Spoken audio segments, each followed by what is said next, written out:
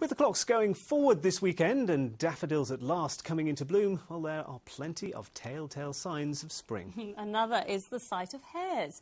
The fields are full of them at the moment, although there has been a serious decline in their numbers since the war. Our reporter Malcolm Robertson's been trying to catch up with them, and that is no easy task. It's that time of year when you might just come across the Mad March hare. Capable of speeds of more than 40 miles an hour, this normally rather shy animal puts on a bit of a show captured spectacularly by wildlife photographer David Tippling. We recently saw what he could do with roosting rooks. Now the focus of his attention is the brown hare. He discovered these slugging it out in North Norfolk. For Tim Strudwick from the RSPB, a healthy population of hares is encouraging. Their young are an important food source for birds like the marsh harrier, and to see them boxing is always a fascinating sight. It's all part of the social behaviour, and it's been a little bit of a mystery, I think, and various interpretations have been made. But I think now it's believed to be largely it's kind of aggressive behaviour. It's either two males arguing or a female and male arguing. Particularly at this time of year, the males are keen to mate, and sometimes the females aren't quite ready. Since the war, the number of brown hares has been steadily declining, from around 1.5 million to the present estimate of 800,000 nationwide.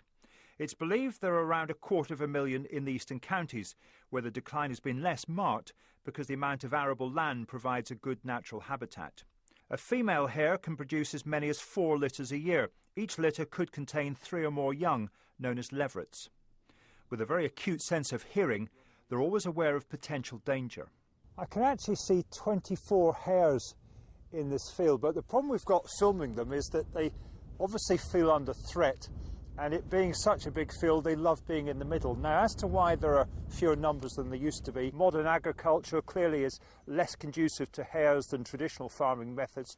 People still shoot them. Despite it being outlawed, hare coursing is still a problem, and foxes also kill huge numbers of young leverets.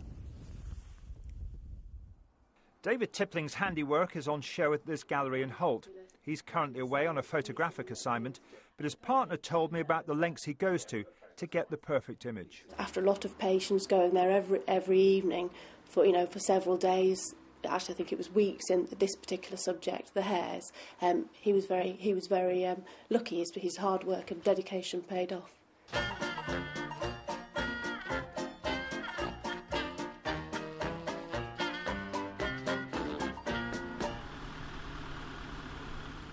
Roger Draycott's been carrying out research into hares and their habitat. Together we went in search of them on this farm at Wickenbrook in Suffolk. We saw several. They nibble away at cereals, hedges and tree shoots, but there aren't enough of them here to be a problem. Some farms do have hare shoots each year, but that's only really when the hares are at a very high density, when they're considered to be causing damage to crops. I would say they're loved by farmers. I mean, they're seen as being part of the countryside, and most farmers love to see hares about. And the majority of farms now have gone into agri-environment schemes, and the hares are really benefiting from that. You might never get to see them as close as this, but look in the field when you're next passing. You'd be amazed at what might spring up. Malcolm Robertson, Anglia News. I'd really like to see that. It's interesting to know that it's the male and females that are arguing most. Well, sometimes, and they're not so different into humans about what they argue about either, are they? Now, have you ever had a pet goldfish that's got to a certain age and, how shall I put this, headed off to the big fishbowl in the sky? Delicately put. Well, a couple from Waterbeach near Cambridge say their goldfish has had a miraculous recovery after they thought it had died. And what's more, they say he also survived for more than 7 hours out of his bowl. Stuart Leafs has the full story. It may seem that all is well in Mr. Fish's watery world, but his owners say he's come back from the brink after he was found floating lifelessly in his bowl at home in Waterbeach near Cambridge, and was then wrapped in tissue paper and put in an empty bath for what they say was more than 7 hours. Darren said, "Oh, you ought to bury the fish now." So about 2:30 I picked it up to take it outside in the garden, and it just flipped its tail and it started moving in my hand. But when it first moved, I thought it was just like a static shock from Carol when she picked it up and just made the muscle spasm or something. But then it started showing a bit of life, and then we stuck it in the sink. These pictures show Mr. Fish shortly after his recovery. You can see he's still struggling to stay upright. Here in the Marine Department of the British Antarctic Survey near Cambridge, they were able to offer a possible explanation. If this fish was ill or it had had a shock and that had made its metabolic rate very low before it was taken out of the tank, then it's quite possible it could survive quite a long time out of the water and in some wet tissue in the bottom of a bath, especially if it's cold.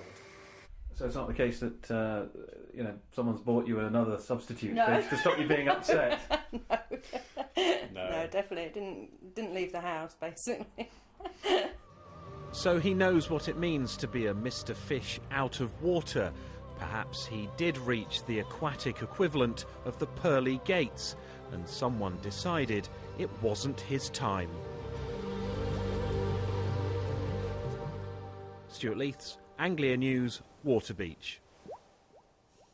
It's nice to see Mr. Fish is happy and well now, It's isn't a it? fantastic story. I It's can't believe incredible. it. You can just give it 7 hours, but apparently it happens. You just have to shock them. It's a miracle fish. It How do you shock a fish?